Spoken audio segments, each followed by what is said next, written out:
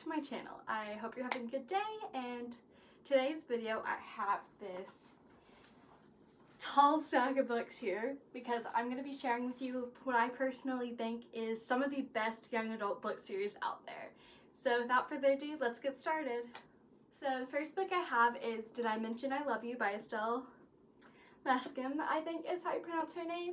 And I originally read this book on Wattpad several years ago because that's where this book originated from. It's a really great story. It's kind of weird because it's about step siblings falling in love, but like, you know, still a good story, and I really enjoyed reading it. There's 3 books in the whole series, and then there's also a new book that has come out in the past year where it takes on the guy's perspective. So this is a really great book. It's teen romance, and it's not so inappropriate. Yes, there's some language, but it's not like overall like sexual, and I think it's really good for teens.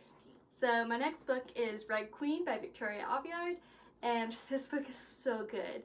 It's a fantasy genre in the young adult world of books, and it has to do with this girl Maven who has these powers, and she's not really supposed to have these powers because she's considered like the lower class. And so it kind of goes over her story of like being known to have these powers and how it affects her and her family. And there's this revolution that starts within the book, and it's really good, and I really suggest this book.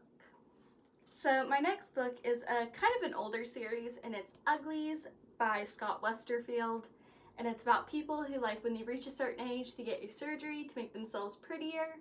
And I remember I read this back in the 6th grade, and it was really good. I've always loved this series, and I think it's really interesting, and it kind of goes over this like futuristic concept of what it means to like kind of be pretty and all this, and what you do when you don't get the surgery, and how if you don't get the surgery you're kind of like banished from society. And I think this is a really good book for people who are kind of like into dystopian novels. So my next book series is the Shatter Me series by Tahereh Mafi, and this is about a girl who was in an asylum, and she's in this asylum because she killed a boy, because when she touches people she like electrocutes them. It's really interesting. And then she's being like kind of owned by this like military force that has taken over the world, and she like fights against this force, and everyone just kind of like changes within the story. And it's really interesting. And there's 6 books in this series, and it recently just ended. The ending was, in my opinion, really good, and I just like seeing how fantasy books nowadays are actually interesting and not just like science fiction.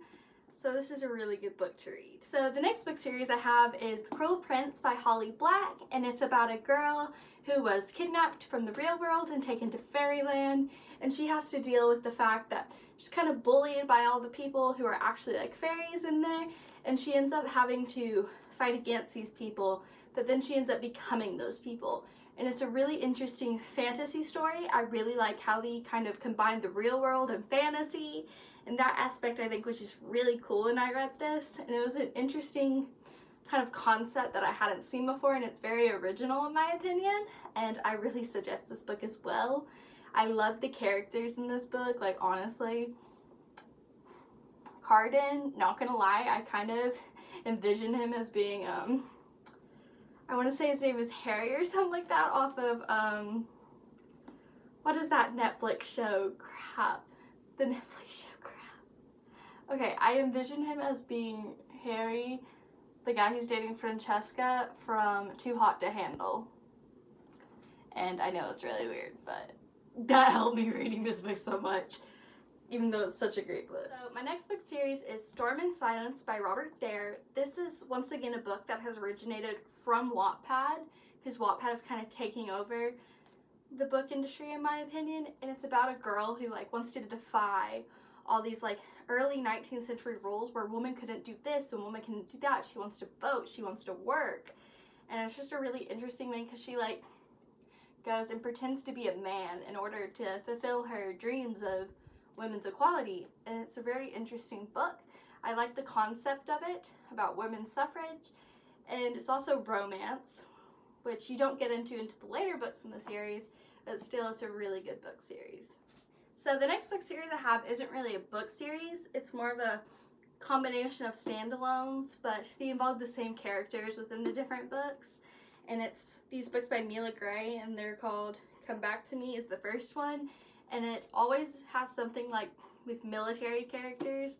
Like I know the first and third have to do with guys in the Marines, like the girls like falling in love with them, and it's just a really interesting book. And I loved the concept of like Marines and all of that, and it was really interesting. It's a really good romance book for young adults, and I really suggest these books by Mila Gray. So that's all the books I have for today. I hope this can help you find like a new book to read, especially considering it's summer and there's not always a lot to do during summer, so you can pick up one of these books to read. And that's it for today's video. I hope you liked this video and subscribe to my channel for more content, and until next time, see ya!